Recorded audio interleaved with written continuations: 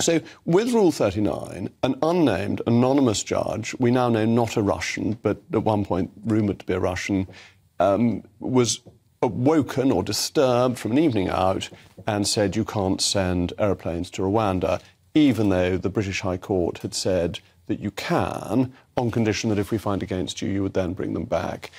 Was that a reasonable thing to do, and could the government just have overruled it? Well, you actually understate the position, because it's not just the British High Court which had refused to give an injunction. That had been upheld in the Court of Appeal and the Supreme Court. So the British government had actually won 3 times.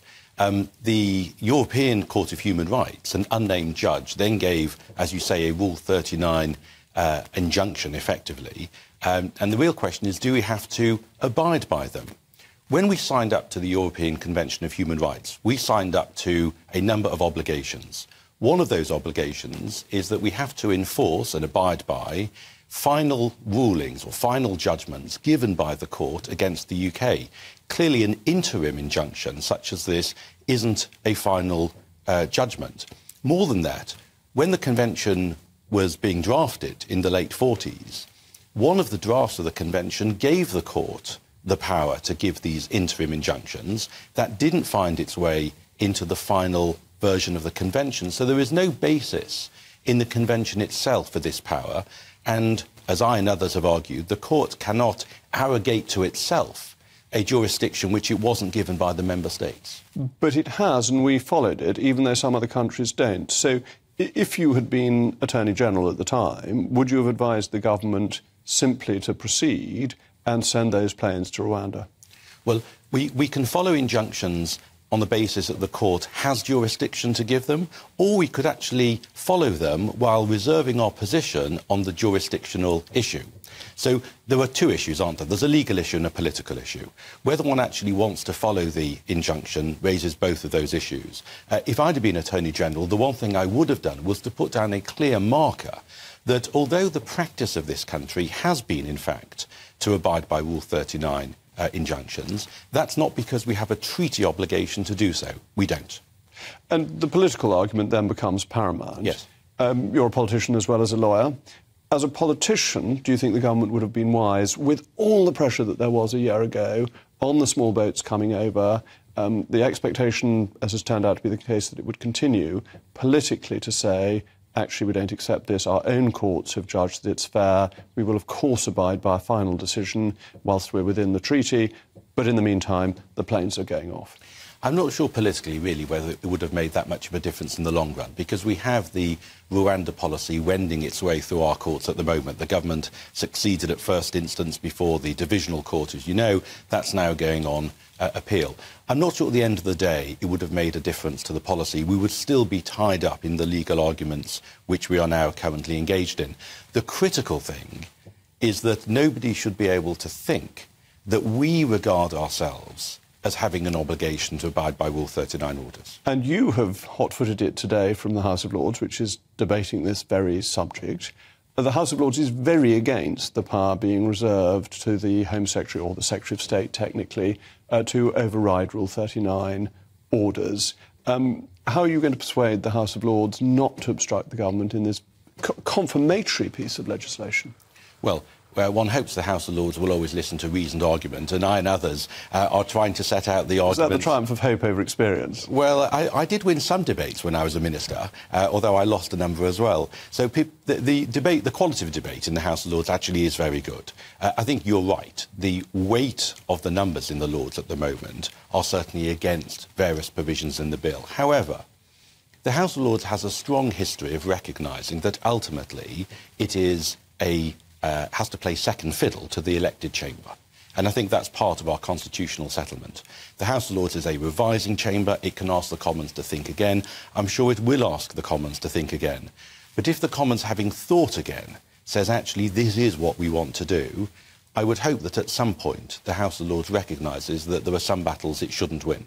But do you think the Rule 39 order is symptomatic of how the ECHR is trying to take more powers to itself, and is at the heart of the discontent within the UK, where we've got a very well-established legal system, we have the rule of law, the discontent that we feel with membership of the Convention and abiding by the court, and that if the court doesn't work this out, actually in a few years' time the UK will leave the auspices of the Convention? Well, law has a zeitgeist. Law ebbs and flows. And the interesting thing is that there were a number of decisions of the European Court of Human Rights which held that it did not have the power to give these orders. Then it changed tack and held that it did have the power. The British government is now engaged with the Strasbourg court in a very meaningful way. Robert Jenrick has given a number of interviews on this. And I would expect that the Strasbourg court will not want to take on, so to speak, one of the main member states on an issue like this. The Strasbourg court has, to be fair to it, moved in the last few years to a position of subsidiarity, recognising that member states ought to have a greater freedom to adopt policies which are suitable for their own societies. And I suspect that's where we will end up on this issue. And the court is much more political than you might expect a court to be. Actually, in a way, all courts are. They're part of the political nation, or in this case, the political international settlement. And if you look at the ruling on prisoner voting rights, which the UK refused to implement, eventually the court accepted and the council accepted a compromise that basically meant almost nobody got voting rights who was in prison. And of course we accepted the compromise as well. Oh, absolutely. I mean, yes. It's a very good example actually of where there's a bit of a standoff. But I think both sides, if I can put it that way, recognise that really there has to be a solution. The court won't want the UK to leave. I think for us to leave the European Convention of Human Rights would be a retrograde step. I find it difficult to believe really that we can't run our society and stay a member of the Convention. And therefore at the end of the day I think a solution will be found. Do you fundamentally believe that human rights in this country need to be protected by an international convention or are best protected by domestic elections? Well, I think there are certain things where the issue is best settled by a democratic vote. And you could make a case, for example, I think Lord Sumption makes this case. Why do we not have a big political issue in this country on abortion? Whereas they do, for example, in the States. And Lord Sumption's approach is to say, well, in the States it's a judicial decision at the end of the day. People feel, therefore, disenfranchised. In our country, it's a free vote in the House of Commons. So some things, I think, are best left to Parliament rather than to courts. And assisted dying is another example, I think. But if life isn't a fundamental right established by the courts, but is best set by democracy, what is a fundamental right? Well, it is an oddity. I mean, this is a big philosophical issue. It is something of an oddity that, for example, under the Convention, the right to life is a qualified right, i.e. there are circumstances in which one can take away life. Torture is unqualified, even if it doesn't lead to death. So one can have a very interesting philosophical debate on points like this. I mean, I think we come from a strong common law tradition. I'm a huge fan of the common law. The common law is a system of law which suits us in these islands and has stood the test of time. It is fair to say, however, that there are some rights which we now recognise as important, which actually did come from the Strasbourg jurisprudence. So left to ourselves, perhaps we wouldn't have got there or wouldn't have got there as quickly. What I really want to see is to make sure that we can graft on the Convention jurisprudence onto our common law.